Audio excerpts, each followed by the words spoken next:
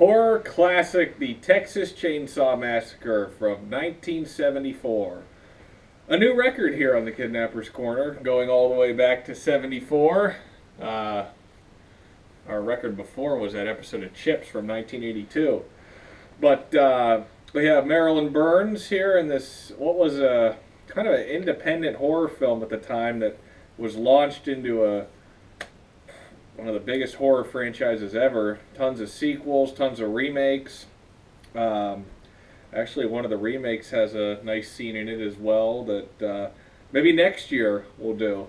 And if you're thinking, well, you didn't get to my favorite horror film scene, well, like Halloween will come next year and the year after that. Gotta have material down the road, so I can't get everything in this year.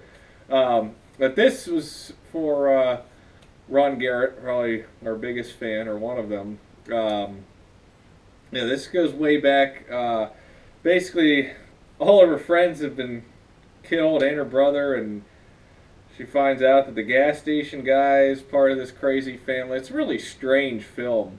I gotta be honest, I actually just this past week watched it for the first time all the way through. I had seen parts of it many times.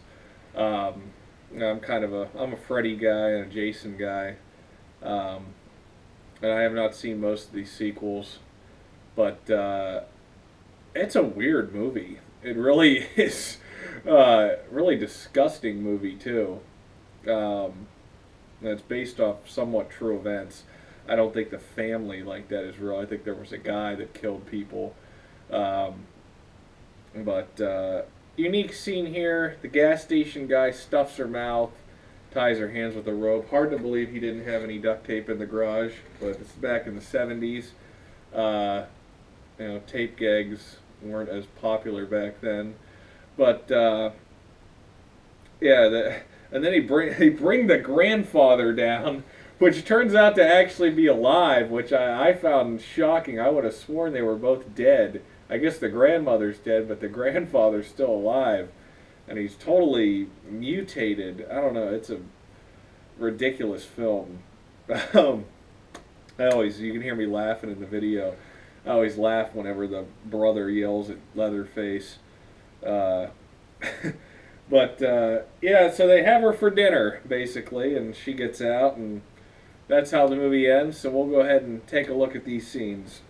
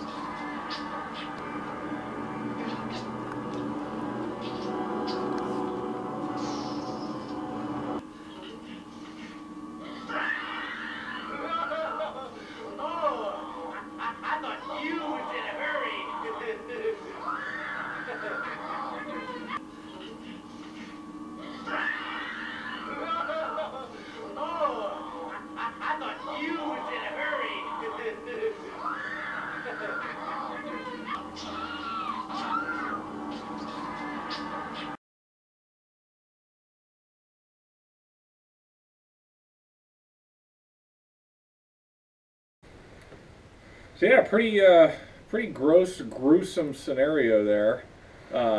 Certainly more scary than most of the scenes we go through, and you know, less mainstream, so to speak. You know, typical kidnapped hostage type crime show scenario like we do here on our show, on our original episode. Speaking of, a couple days left for the ambushed episode. Sign up through Patreon.